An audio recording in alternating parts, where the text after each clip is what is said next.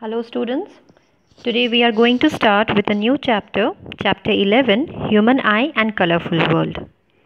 In this chapter today, we are going to study only the structure of human eye and along with the structure, the function of the human eye. Let us begin then. You can see here, this is a structure of human eye, children, and we are going to see one by one the things that are labeled. One by one we are going to see the function of the human eye. This is the first point, cornea. Cornea, you can see here, this is representing the outermost layer. So this whole layer, this represents the cornea and it is the outermost layer of the human eye.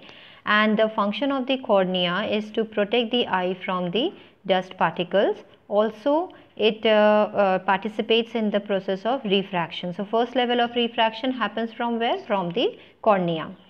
The second point we are going to have here is a pupil. The second point is the pupil. You can see it's the centermost part, and if you have a view of your the front view of your eye, then this black portion that you can see, children, that represents what? Pupil. And this black portion, it contracts or it expands whenever the light is very intensity of light is high or intensity of light is low. How it happens now? This happens because of the iris. Okay, so iris is a dark muscular diaphragm. You can see it here, a line has been drawn at the top and at the bottom. This is known as iris, and the function of the iris is to control the size of the pupil. So what does pupil do? Pupil actually, it regulates the amount of light entering in the eye. Children, when you see in a very dark room, at that time the eye, the amount of light which enters in the eye, that needs to be monitored, and therefore pupil widens up, it expands. But whenever we go out in a field, at that time the pupil contracts, because that much amount of high intensity light is not required for our eyes, as we have number of light receptive cells which are very sensitive. So high intensity light should not enter, very dim light also should not enter in the eye. Okay, so cornea is over, iris is over, pupil is over. The next one is the crystalline eye lens. This is the eye lens. We simply name it as eye lens, or we know the name is crystalline eye lens. Now you can see here the nature of the eye lens is what? It is convex in nature, and it is more convex toward the back portion and it is flattened in the front portion. Children, the function of the cornea is to converge the light rays which is coming toward it and direct it to the retina. So it focuses the image on the retina. And the space that you can see which is between the eye lens and the cornea, that is filled with a liquid which is known as aqueous humor. It is saline in nature and it is participates in the refraction again. The next is the ciliary muscle. Now this part is very important. Ciliary muscles, as you can see, these are the 2 points which are marked in the diagram. Ciliary muscles, this is responsible for holding the eye lens in its position, and also it plays a very important role, that is to see the near object and the far object. The eye lens need to adjust its focal length, and that part is being done by the ciliary muscles. The next part is the retina. Retina, you can see, it acts like a screen where the real image is formed. The nature of the image will be real, of course, because it's a convex lens, and the image which is formed is an inverted image formed on the retina. This whole of it is known as retina. Retina has 2 types of cells, rod cells and cone cells. The rod cells identify the intensity of light, and the cone cells, they identify the type of colors. The next part is the optic nerve. You can see retina. One more thing, children, retina plays one more very important role, is that the data, the picture which is formed here, the image which is formed here at the retina at this particular part, that needs to be sent to the brain. Okay, like for example, if you see a apple, if you see a red color apple, eye only acts like a camera.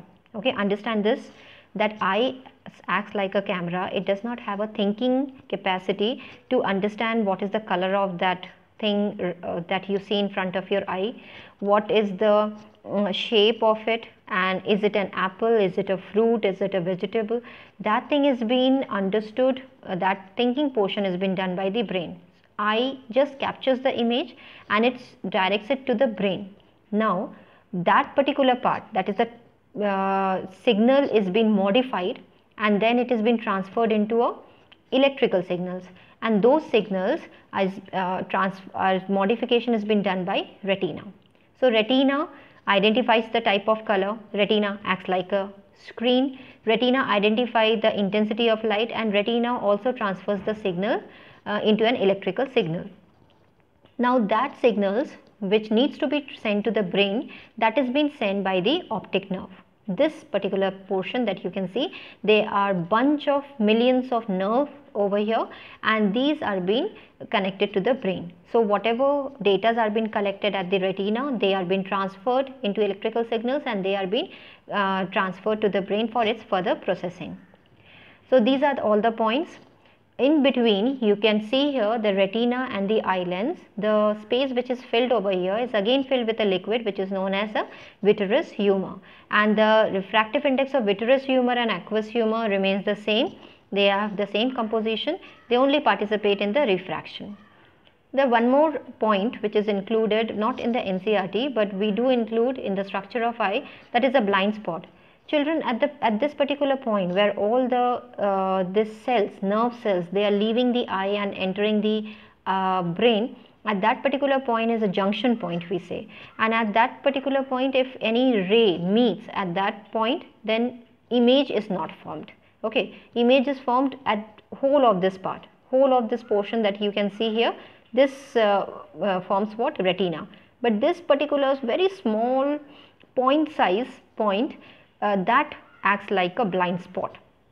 Any rays which reaches there, it does not identifies anything, it does not transfer the signal, and therefore nothing is being received if any light is light falls on the blind spot. So with this we finish the structure of human eye. You can one more thing, we can see the front view of the human eye. This is the front view of human eye, and you can see here this is the iris, and this is the center black portion, this is the pupil. The pupil, if you stand in front of the mirror and if you place a torch in front of your eye, you will be able to see that the pupil shrinks immediately. That means the pupil has the capability to shrink as well as to expand also, and that is how it regulates the amount of light entering in the eye. These dark color lines, they are the dark muscular diaphragm which controls the pupil, size of the pupil. And this is the diagram, pencil sketch that you need to draw in your copy. It should not be colored, please copy them, and this will be provided in your PDF file. So children, go through the topic in your NCERT book, this particular portion. Please read it again and again, underline it with a pencil and complete your work as given in your attached file. Complete your work and write it in your fair copy. In our next class, we will study more about the functioning of the human eye. Till then, have a nice day. Thank you.